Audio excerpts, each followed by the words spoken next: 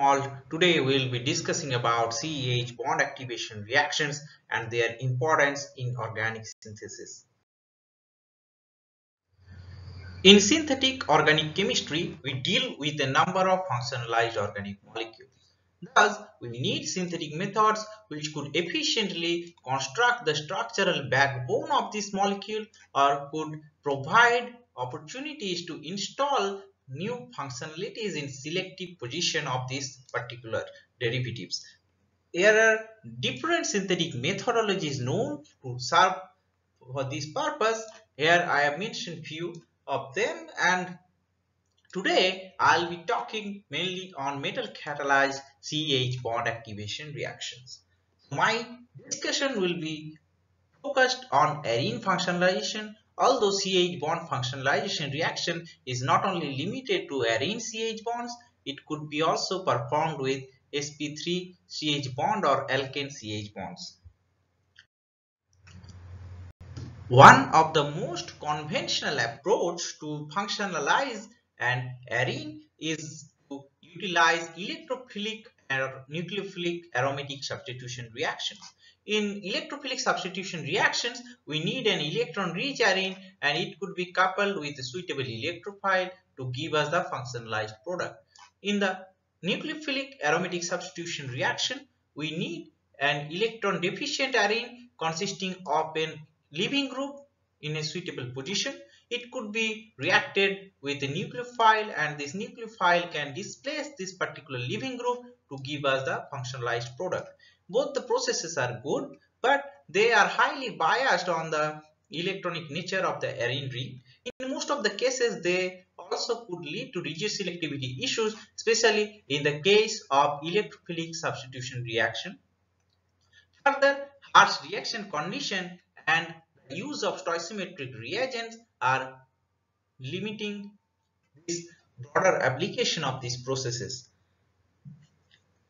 Now, if I talk about a very general approach to incorporate new functionality of arene in arene, so this could be through a diazonium salt activation. So for this, we can take an arene, could react with a acid mixture to incorporate the nitro functionality in the arene ring, and this nitro functionality then can be converted to amine functionality, and through diazonium salt formation from this aniline we could substitute this diazonium salt with a new functional group.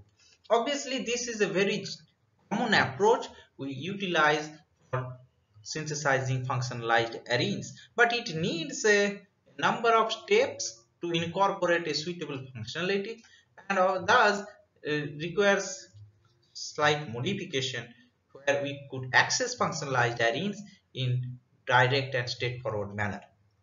Another alternative approach is the cross coupling reaction, where a low valent transition metal is used as a catalyst with a organic electrophile and organometallic nucleophile. So this organic electrophile could be coupled with organometallic nucleophile to give us a functionalized product. The mechanism of the reaction is as follows. So I will discuss the mechanism based on a palladium catalyzed reaction which is very popular for cross coupling. So we need a low valent palladium 0 complex which could undergo oxidative addition with this electrophile. An organic electrophile will generate the palladium 2 intermediate. This palladium 2 intermediate could undergo transmetallation to give us a new palladium 2 intermediate which can realize reductive elimination to generate palladium 0 species back for the next catalytic cycle and provide us the desired product.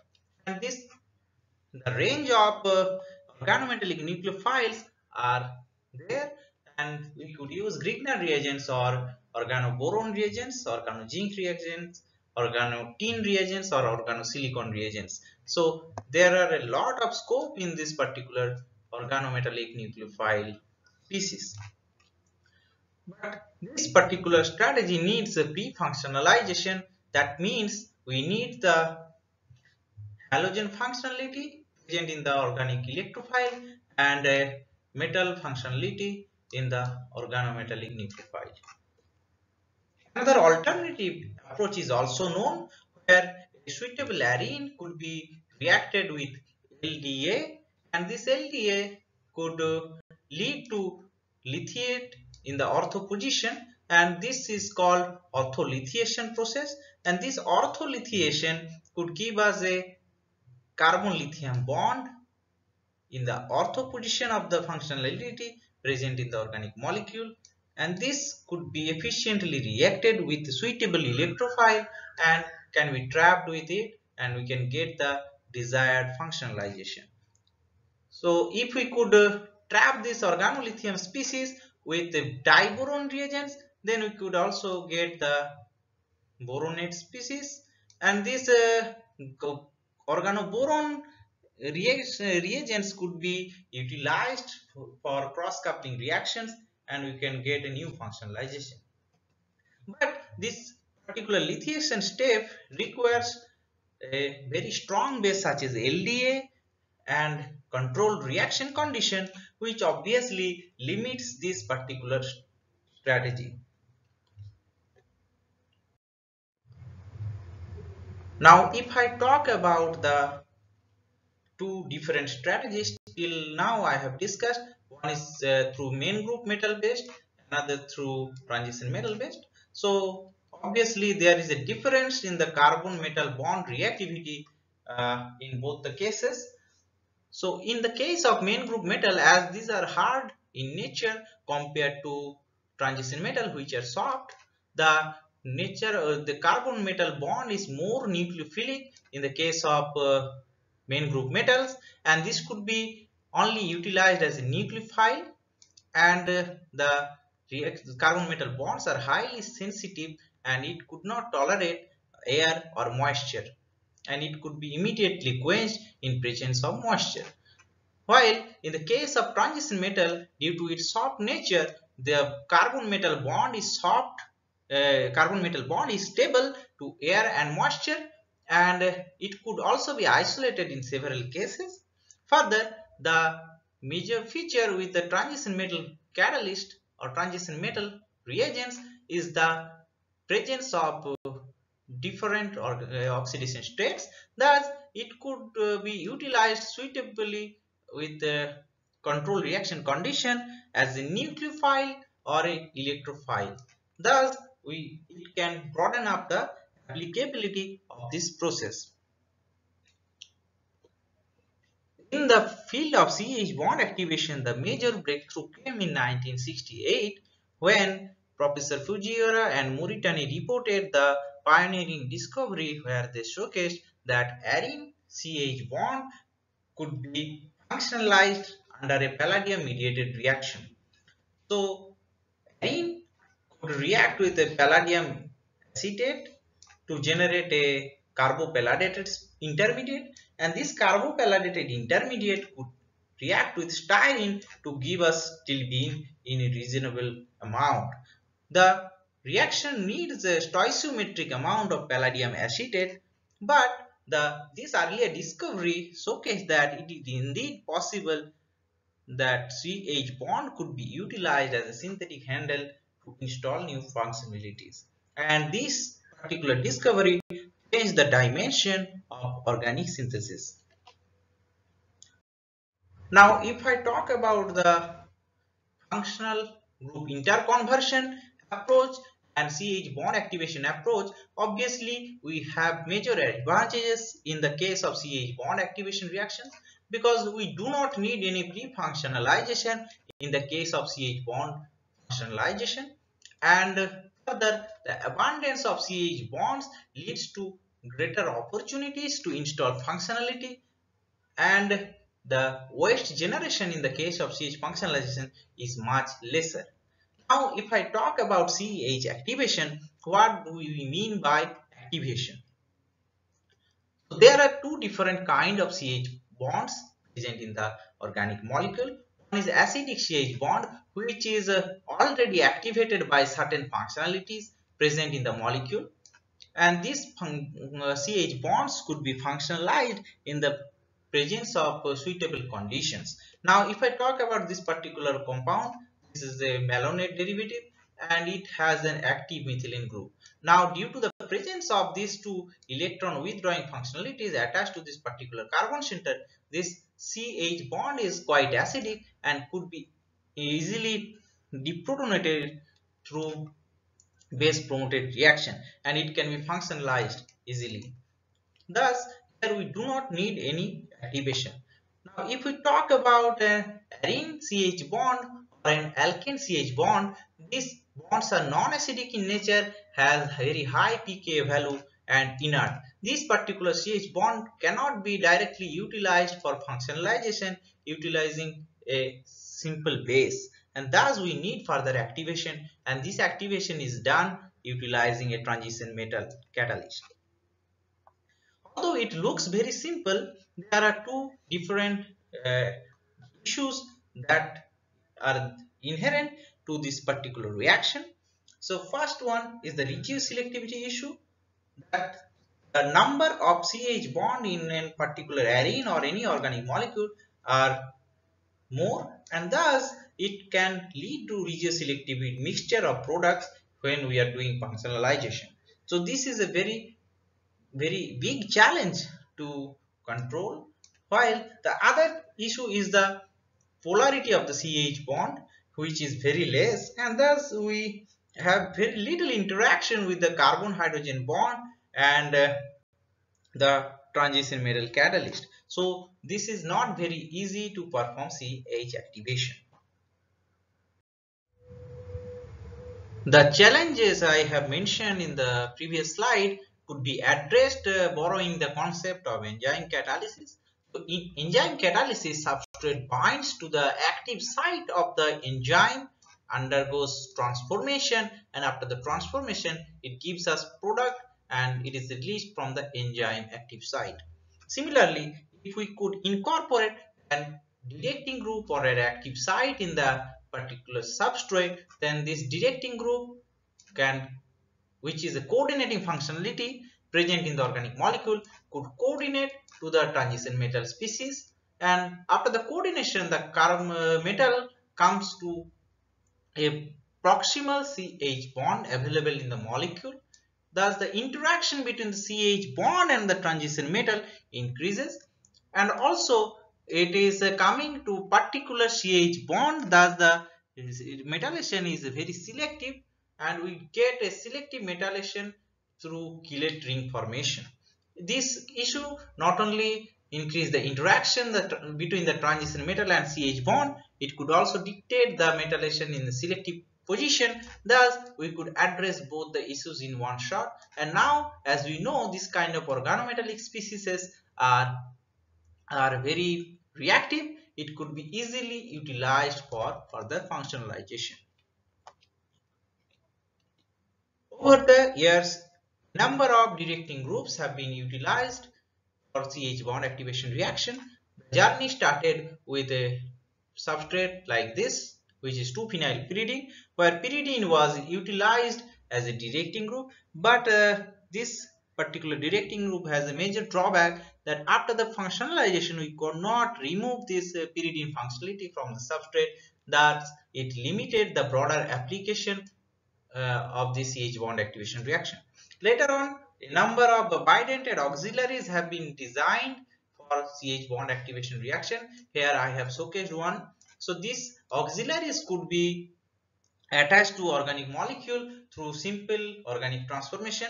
So here I have showcased that 8 aminoquinoline directing group which could be attached to a particular carboxylic acid through amide bond formation, and this could serve as a directing group to perform ortho CH bond functionalization, and after the functionalization we could hydrolyze this amide bond and can generate the desired product.